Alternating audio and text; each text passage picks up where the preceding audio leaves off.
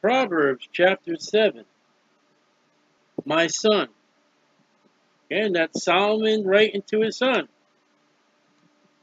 God writing to us, his children. I don't think there's anything wrong with saying that. That's why every time I see it. That expression, my son, appears 23 times in the book of Proverbs.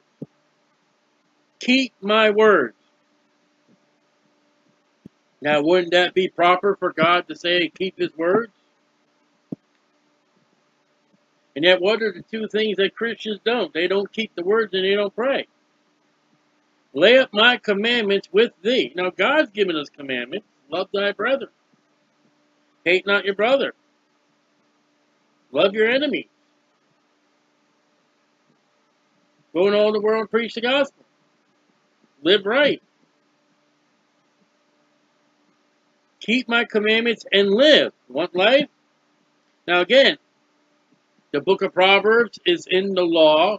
Solomon writing to his son. You didn't keep the law. You didn't keep the commandments of God. We learned last night, if you committed adultery, that was it. You went to hell.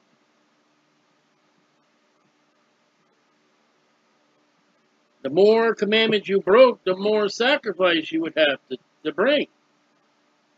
And you got to remember what Leviticus says. Done ignorantly, of no knowledge. And my law as the apple of thy eye. Well, look at that. The apple of the eye. It's in the Bible. It's favorite, cherished. Bind them upon thy fingers like you would with a ring. We already read before. You put it about your neck like a necklace, a chain. Put it on your fingers like it was a ring. Write them upon the table, that would be tablet today, what we use, that little pad of paper, on thy heart. So keep, write it, get it into you. Thy words have I hid in my heart that I might not sin against thee. Say unto wisdom, thou art my sister. And call understanding thy kinswoman. Relationship, understanding, and wisdom to family, close family, as your sister, as an aunt, cousin, that they may keep thee from the strange woman. And Solomon's going at it again. We're going to go into the rest of the chapter about the strange woman. Early part of the chapters of Proverbs, look what Solomon's telling his son. You better look out for women. Now, if this was written early in Solomon's life, Solomon didn't take heed. If this was written in the midst of Solomon's life and toward the end of his life, Solomon's taken the life of his 1,000 wives and the worship of other gods. Son, you better pay attention to what I have to say. And he's very serious. If there's one thing the Bible speaks about, it's a father to tell his child about women. Not the school system. The school system will go against the Bible and say, we'll give you safe sex. It ain't safe sex, it's adultery and fornication. A father is to warn his children about certain women. Oh, we all get together. You can't have prejudice against these people. You can't have prejudice against, women's rights and all that. No, there are women that you're to teach your children. You're not to associate with them. You're not to have anything to do with them. And especially you're not to date and you're not to marry them. As far as a Christian, you have no being marrying an unsaved woman. Now again, if she's unsaved and she comes to know Christ as her Savior, glory to God. But that's not most of the cases in the Christian church, and I don't mean building, I mean in the body of Christ. They think, oh, I'll change them later, and they don't. Fathers must give warning to the children. You better watch out who you hang out with. You got to watch that person. You got to observe that person. You got to look at his parents. Parents are most important. I mean, don't think, you let your daughter go and he's always late and stuff like that. Then you wonder they get into a relationship, and then they're all the whole family now is always late. Well, I'll correct them. No, you won't. So the strange woman from the stranger which flattereth with her words. There's that flattery. There's that mouth is full of honey. It's sweet. Again, for Solomon, for a Jewish man of the tribe of Judah, the strange woman would be definitely a Gentile, which Solomon does marry Gentiles. It would also be, as far as Solomon and his son, Judah going to marry Simeon, Levi, Dan, Issachar, Benjamin. They were not to marry outside of their tribe. What would be a strange person to the Christian? Someone who's unsaved. I'll tell you who would be strange to marry as a Bible-believing, born-again Christian, a Catholic, a Protestant, charismatic, Anglican, atheist, agnostic, would be strange to the Christian. For at the window of my house, I looked through my casement. That's a little window. Solomon is sitting in his throne. Solomon is sitting in the castle. And he's looking out the window in Jerusalem. And beheld among the simple. Now we read about the simple ones in Proverbs 1. I discerned among the youth. That's the first time youth shows up in the Bible. The only other place is Isaiah 40, verse 3. Run that youth back to the word simple. A young man, one man he saw, void of understanding. Well, evidently, verse 4, that man did not call understanding his kinswoman. He didn't call upon understanding.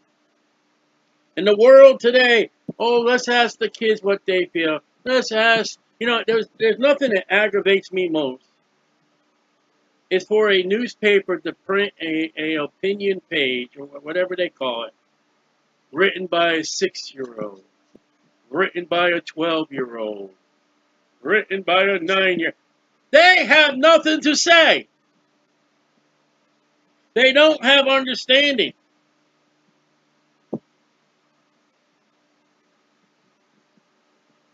Passing through the street near her corner. This strange woman has a spot. I grew up as a child.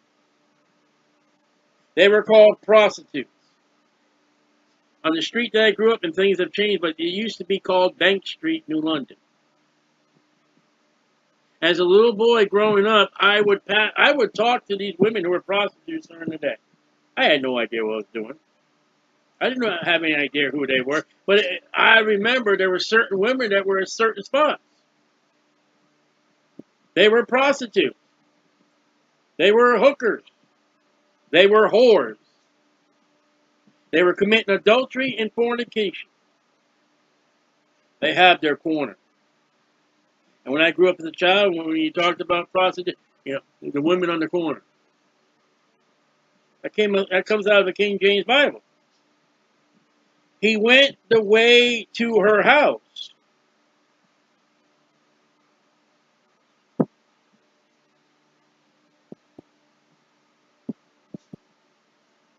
That's the simple and the youth who has no understanding. Warning. In the twilight, in the evening, in the black and dark night. When is prostitution, whoredom? When is it most active? When are the topless bars open? When are the sexual pleasures? In the evening. It comes out of the Bible.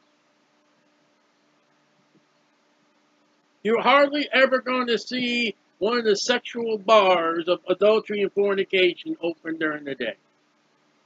Now, there may be some, but most of the majority of them are at night. And behold, there met him a woman with the attire. That's the first time attire shows up of a harlot. She looks and acts like a harlot. Well, guess what she said? Jesus said it simple. If a man looks upon a woman to lust after his heart, he's already committed adultery.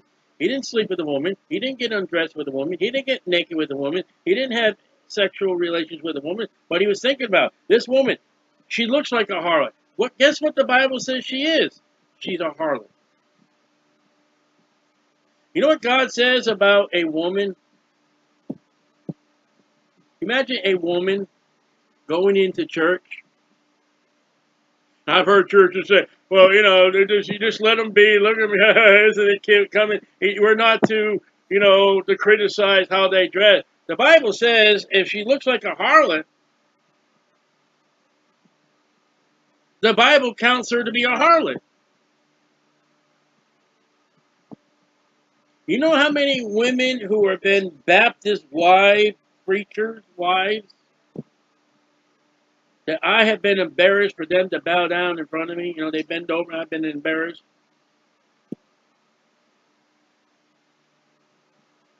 That's whoredom. Who would in their right mind would wear something if they had to bend over and pick something up? And I don't know. This is 2020. I'm talking about the 70s and 80s. With the 70s and 80s, when I grew up, like I said, the women are on Bank Street, and then they moved them off. I mean, you looked at that woman, you knew that's a prostitute. Once I learned who they were, that's a prostitute.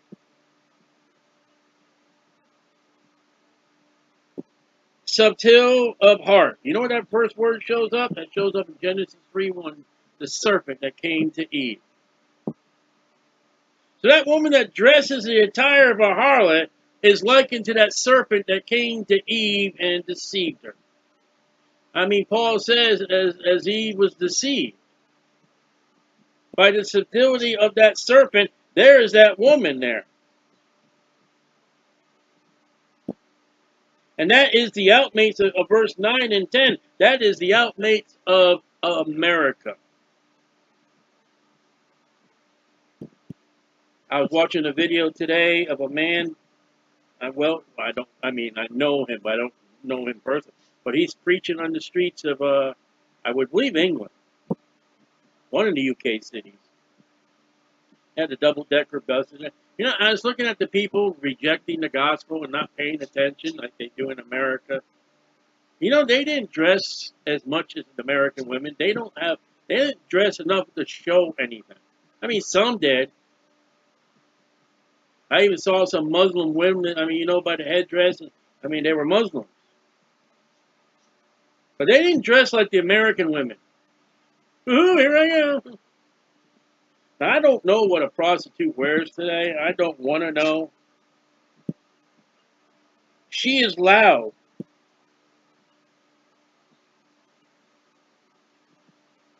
That's an interesting characteristic. She is loud. And stubborn. She won't listen.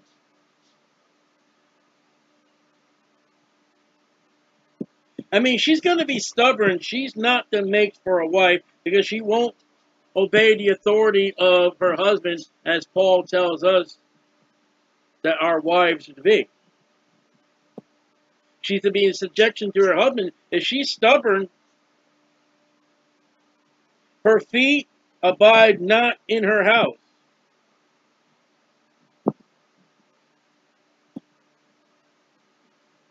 She's almost like Lot's wife. God and the angels showed up. Abraham said, Sarah, make some bread, make some cakes. And he went out and got the fatted calf and all that. When the angels came to Lot's house, Lot made the bread. Lot made the food. Where was Mrs. Lot? If you got a woman who's loud and who's stubborn, and she won't stay home, that's not a woman to, bye, see you later. Now, I had 2 wives that stayed home and took care of their homes. Thank God for them. Lisa was never stubborn, and she was definitely not loud. Her home was her house with her family. She didn't go out to bingo night. She didn't go out to... Only time she went out and only time Tracy went out is when we went out together as husband and wife or as family. It amazes me down Florida. Now, this is not so in Connecticut, but it amazes me in Florida. People will... the husbands will show up in a car. And then the wives will show up in another car.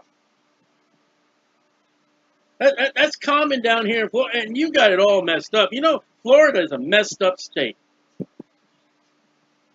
You got the husbands over here, you got the wives over here. They're not together. And then I've had them come in, well, you don't need to come with the men, and you need the wife. No. We need to get together and stay together as a family. You're the ones that are wrong.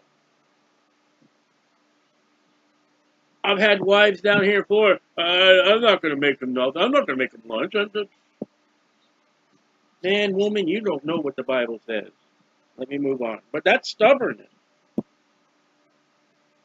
Now, she is without. Without what? This says she doesn't stay home. She's outside. She's now in the streets. Okay.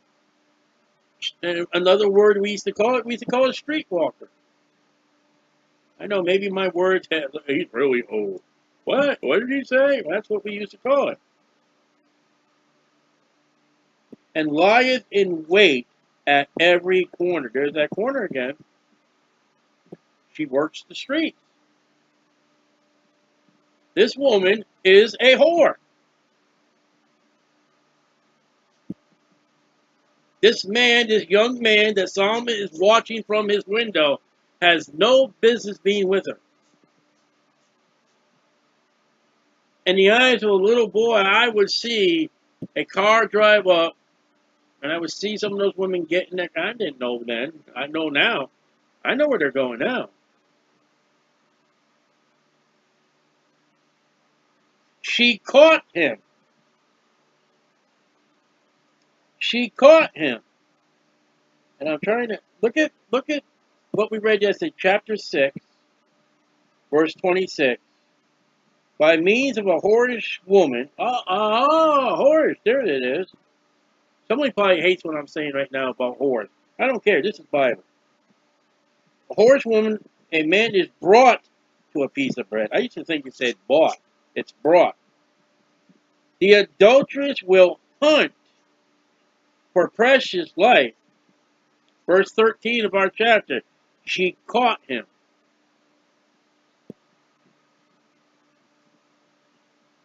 I think we read something about snares and traps. It's not last night, the other night. What's the snares and traps of this whorish woman? The makeup.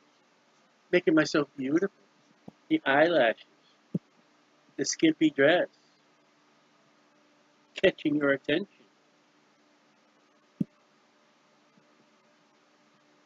And there are Christian women who paint themselves up and glamorize themselves with makeup, and it's wrong. I'm going to say this now. I'm going to get it off my chest. But when you face paint at church, you're preparing the children for mascara and lip gloss and whatever junk they put on. You are telling those children with the face paint, yeah, it might be a clown, it might be a dove. It wasn't a dove in the Bible. You're wrong. And all that, but, you know, if I can go to church and get my face painted, I guess I can put a little lip gloss in. And you forgot. And you forgot. And you forgot. Jezebel painted her face. When you do face painting in church, you are liking yourself to Jezebel. But I like it. The kiddies like it. God don't like it. Oh, Starly, shut up. I got that off my chest. She caught him and kissed him. Like Judas?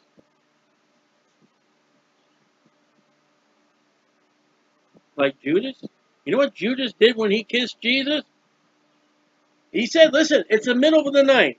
I mean, there's no neon lights. There's no street light. And he told the squad that came with him to come and take Jesus. There's going to be at least 12 men with him. And 3 men really up close to him, Peter, James, and John. It's dark.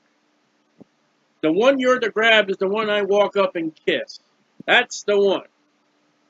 Take him, I think he says, peacefully.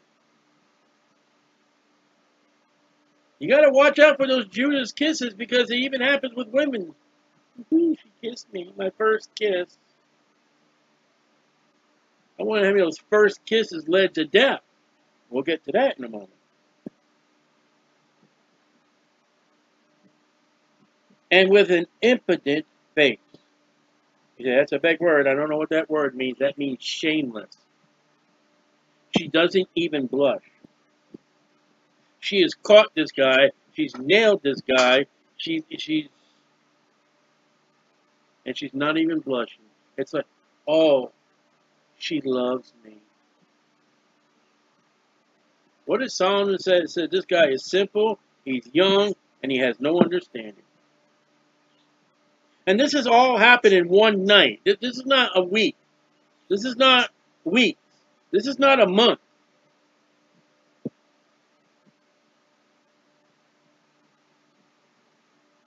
And said unto him, I have peace offering with me.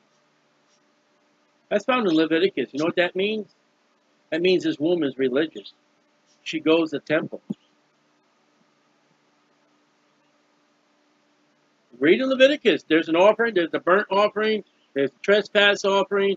There's the wave offering. There's the heave offering. There's the sin offering. There's the peace offering.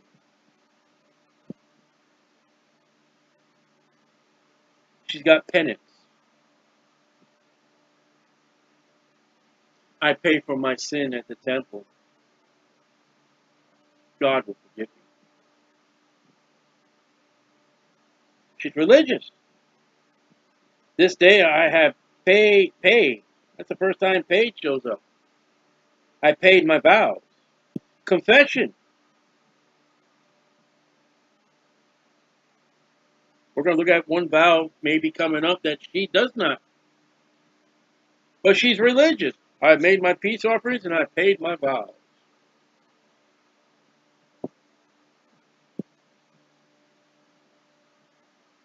Remember, she's trying to kill this guy. It's going to be the ends of death. And what kills me is Solomon is looking out the window of his house and he can hear this conversation.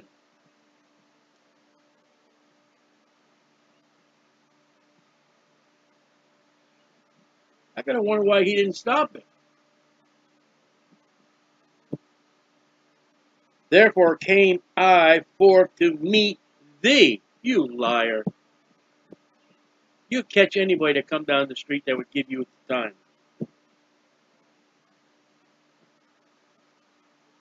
Who knows? Maybe they were trying to get a little boy in New London, Connecticut. You know, just talk to him and be nice. I don't know. I thought they were just being nice to a little boy. I don't know. Who knows what God protected me from? Diligently to seek thy face. You liar. She's a liar. Oh dear, you're just so manly. Oh, just so brave. Oh, I came here for you. This sucker is buying it. Don't say sucker. And I have found thee. I have decked my bed with coverings of tapestry, with carved works. Imagery, idolatry. She was religious, remember? Peace offering. I paid my vow, and I got imageries, and I've got the kiss. I don't know who did it. I've got the kiss statue right there. I got the Buddha down. I even have the Jesus on the cross. Well, you wouldn't have that back then, but today's, I'm guaranteed that there's a prostitute somewhere today. She'll take you home, and on her bed or somewhere in her house, she's got Jesus on the cross. And she probably goes to Mass. She may even go to a Baptist church. Matter of fact, tell you the truth, we were at a Baptist church one time, and my wife and my family, and the pastor asked us to bring this woman home. She wasn't feeling well. Come to find out, he told me later on, that woman was a prostitute. How dare you put that woman in my family's car? He waited afterwards to tell me.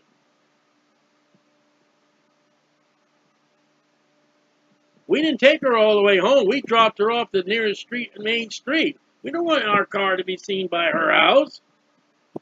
Damn be that pastor that put that prostitute in our car.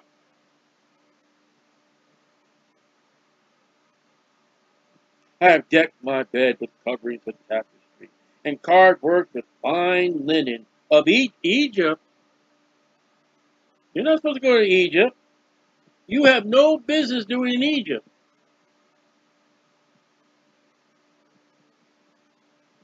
I have perfumed my bed with myrrh, aloes, and cinnamon. Myrrh was used for death. Myrrh was used for perfume and embalming fluid. Got to make the house smell well.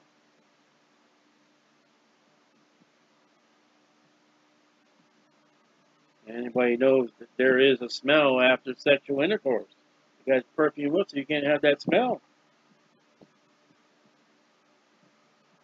We'll see why in a moment. Come, let us take our fill of love. You ready for this one? You see that love, L-O-V-E there? That's the first time love shows up in the Bible, and it has to do with a prostitute. What is it? What is it? First time a word shows up in the Bible, the context. The first time a word shows up in context, love first shows up in the Bible with a prostitute. Don't you just love the Bible? And you like the Bible?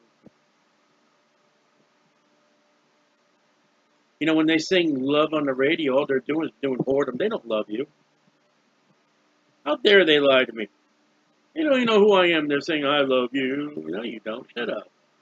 Why don't listen to the radio? Let's fill our love unto the morning. You know what her love is there? Adultery. That's not love. That's lust. I think we look at chapter 6, verse 25. Lust not after her beauty. Jesus said, whosoever looketh upon the woman to lust after her in his heart has committed adultery already. Paul says in Romans, lust is coveting, and coveting is lust. You see, the Bible takes and nails it down. Bang, bang, bang, bang. See, the world calls it shacking up. The world calls it the woman of the evening. Verse 9. He's having a relation. He's getting rid of his virginity. He's with a whore committing adultery. That's what he's doing.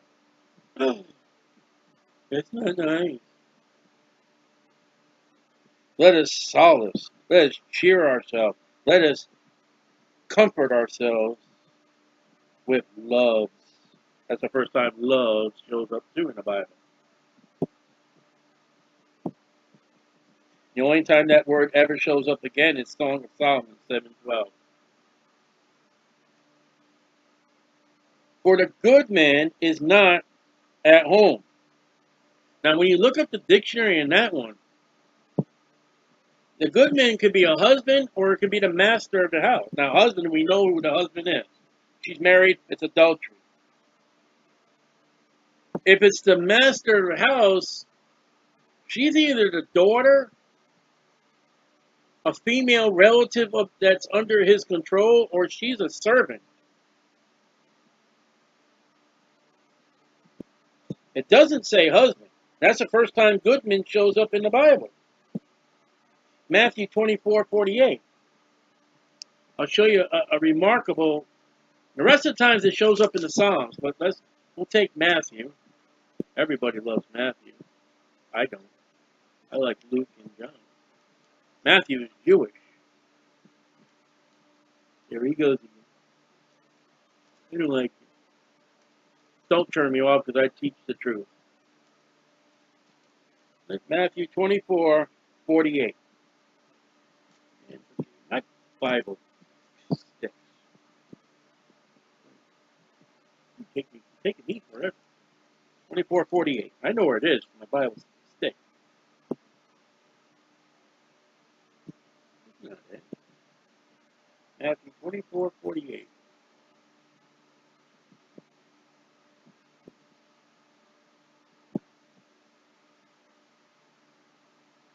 That's not it.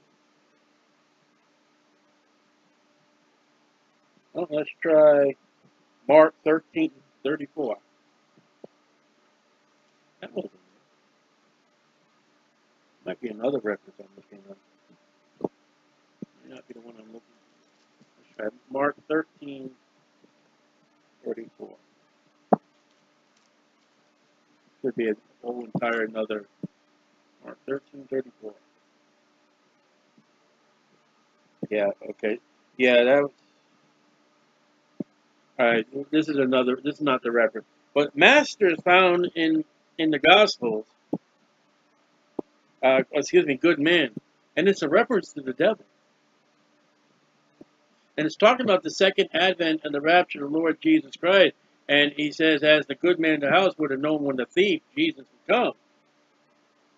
The good man is not home, so it's either a husband or it's definitely she's under a man of the house.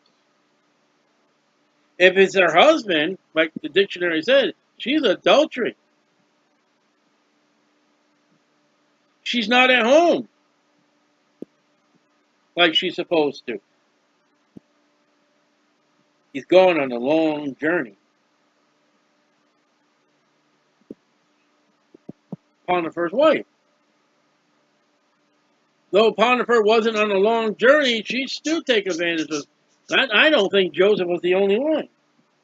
He has taken a bag of money with him, which means he's going to be gone for a while. This woman definitely has no place in your life.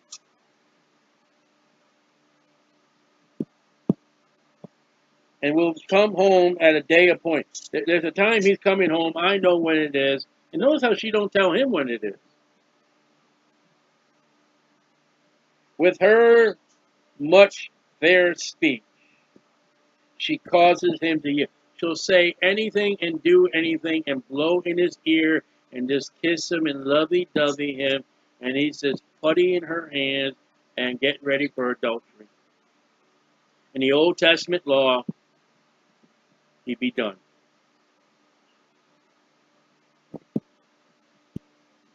And flatters with her lips. We saw that the other night. She forced him. You know what that forced is? She practically rapes him.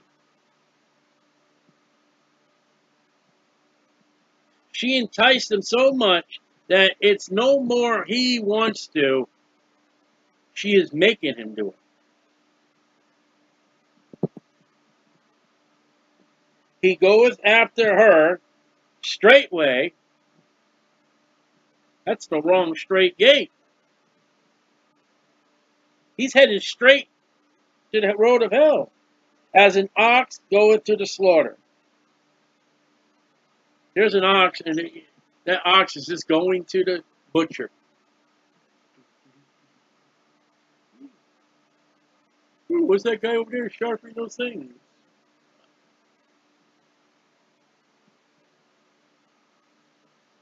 Or is a fool to the correction of the stock. That's public punishment. Once this guy commits this sin of adultery and fornication, and it's made known public, remember what we read in chapter 6, verse 32 to 35? When this man comes home and finds out what he has done to his wife or his servant, remember what the law says, the adulterer and the adulteress. Till a dart strike through his liver. I'm going to assume that that would be fatal. As a bird hastened to a snare. That's a dumb bird. Oh, look, a guy with a net. I'll fly to it. Oh, God. That's a dumb bird. Didn't we read, we're up to 7 chapters. Didn't we read somewhere, where the bird flees the snare, the trap? This bird, this guy's cuckoo. And knoweth not that it is for his life, death.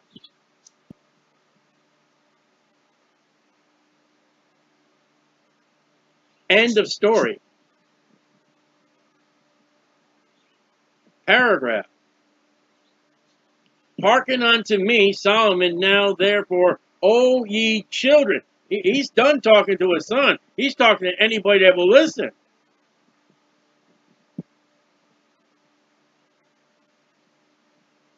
I got to wonder between 23 and 24, did Solomon go and try to stop that?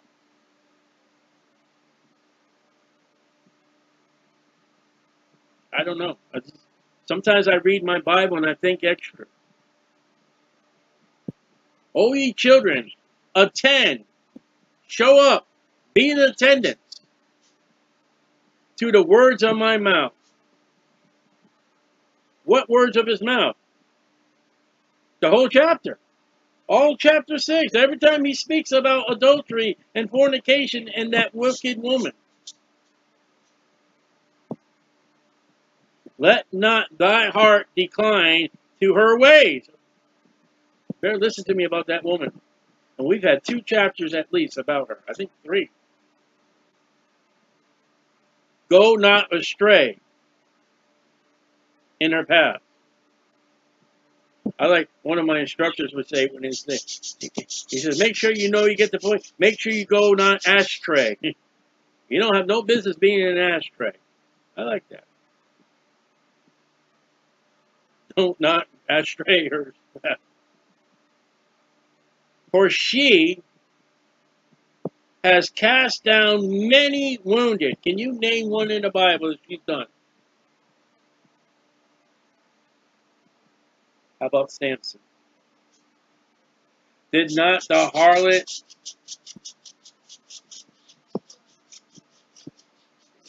Delilah, or her name is Dandelion, did she not get paid for the downpour of Solomon? Yeah. They said, we'll give you, I think it was silver. And then that night, when she finally discovered what his strength was, they brought her the silver.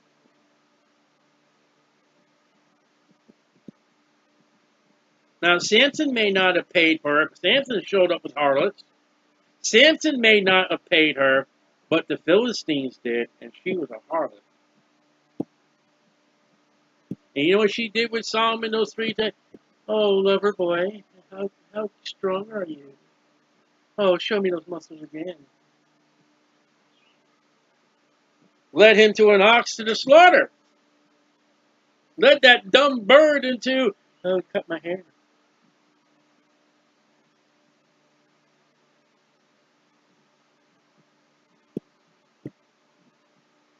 Yea.